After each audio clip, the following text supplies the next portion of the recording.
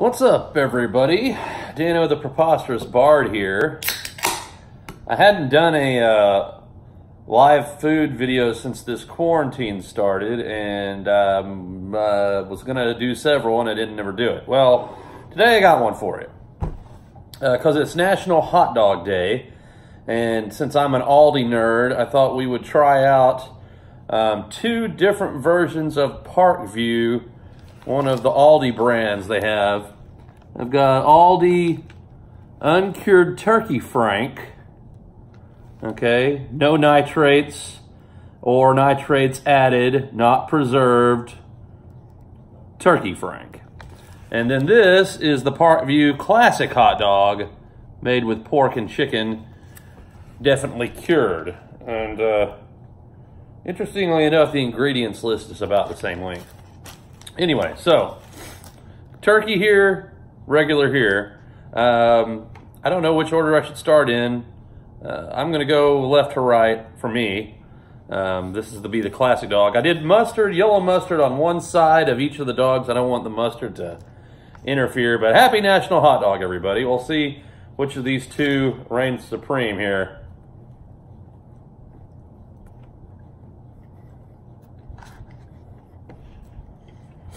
I mean, oh, I also did them on the, if you're wondering how I cooked them, George Foreman grill.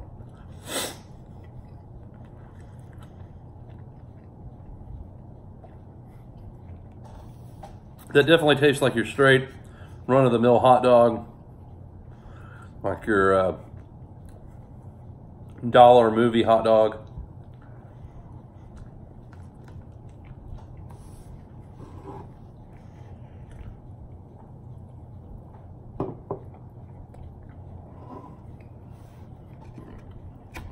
Yeah. I mean, I like hot dogs. That just tastes like your standard hot dog. Cheap, but good. I like it better than Bar S. Bar S is like the standard cheap-ass hot dog. I still think I prefer, if I'm going to eat a hot dog on the do grill outside, I usually like the all beef uncured franks. Oscar Mayer does an actual pretty decent uncured beef hot dog as far as the name brand goes.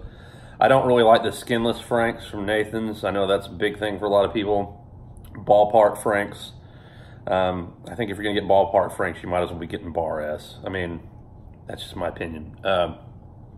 Hebrew National, if you're going to pay more, do that. But I mean, I think that you get this good a product. These uncured turkey franks, they're a little bit more than your classic hot dog. This was probably like $1, and it's probably going to be like $2. Let's see how the turkey uncured frank holds up.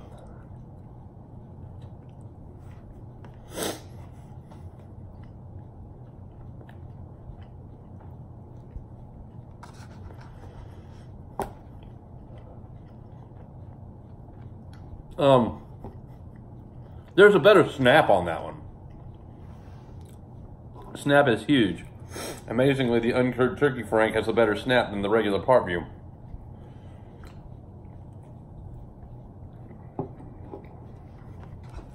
Tastes pretty good.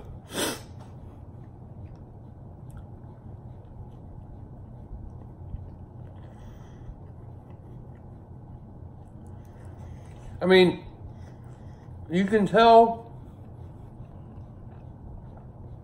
this doesn't have so much of that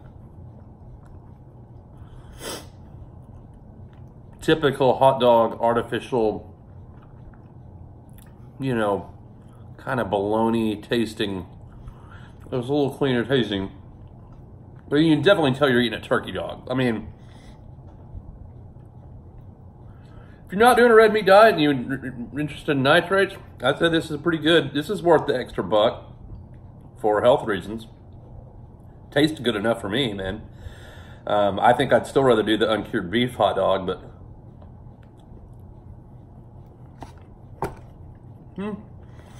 I like them both. But like I said, I like the uncured beef better than both.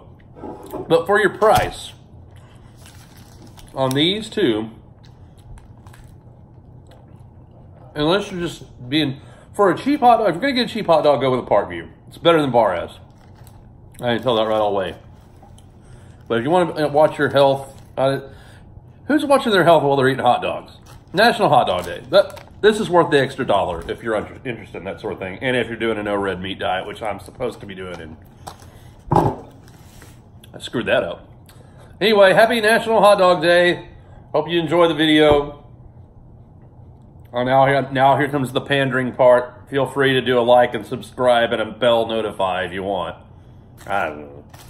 I don't do these things enough for you to warn about it. But at least, if you hit the little bell notification thing, you'll know whenever I do post something new. So, anyway, happy July. Stay safe. Wear your mask in the store, assholes.